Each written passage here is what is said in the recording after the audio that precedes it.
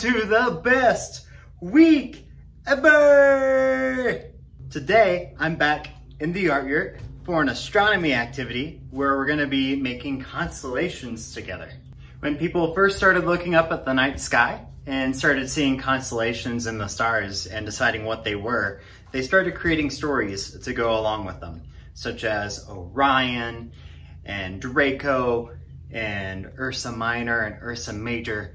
They all have stories that go along with those characters that are in the stars. And so today we're going to be making our own constellations, making our own stories as we learn a little bit about the night sky. For today's activity, you're going to need a piece of paper, some scissors, something to write with, either a pencil, pen, markers, crayons, whatever you need. I recommend a pencil for today's activity. And last but not least, a flashlight.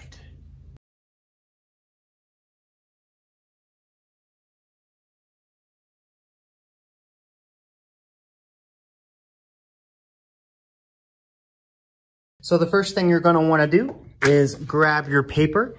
I like to have something that's a little bit thicker, like construction paper or something called cardstock if you have it there where you live. Grab your flashlight, put the part that shines down on the paper, and trace a circle around it. Not all circles are great. That was not my best circle by any means, but that's okay. Just keep drawing circles around your paper. And be sure to give plenty of space between each of your circles. Here's one I was working on earlier. As you can see, I've got a few things on here already. I did one of my favorite foods, which is pizza. So I drew with a pencil, and then I marked dots where it's almost like connect the dots with a marker to symbolize the stars it would be in that pizza constellation. I also did my favorite animal, which is a dog. Did my favorite camp activity a little differently. I drew an arrow for archery. And later, whenever I'm going to be poking holes in this, I'm just going to kind of choose where I want the holes to go as I'm doing it. So go on and fill up your sheet and all your different circles with different dots that make up those constellations that you want. Feel free to do it either by drawing first and making the circles there, drawing and make the circles later, or just make the circles as you think your star should be.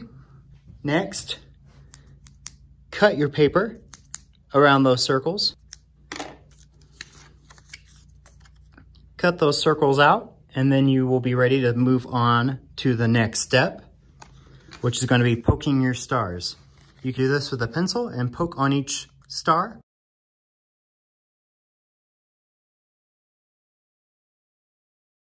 Now that you got your constellations ready, it's time to test them out.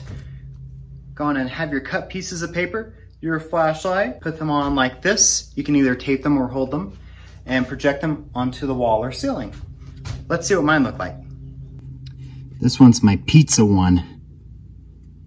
See the pepperoni there on the slice? Remember, that's my favorite food. Here we have archery.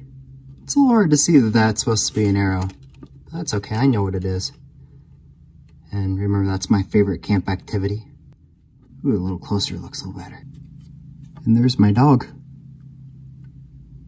See the ears, the eyes, and the nose on that? That turned out better than I thought it would. As you probably saw with mine, it won't always show exactly as you thought it might, but that's totally okay. It still is a representation of something about you and that you wanted to share with somebody else. Definitely going to be making stories about these and sharing that with whoever you're showing these constellations with.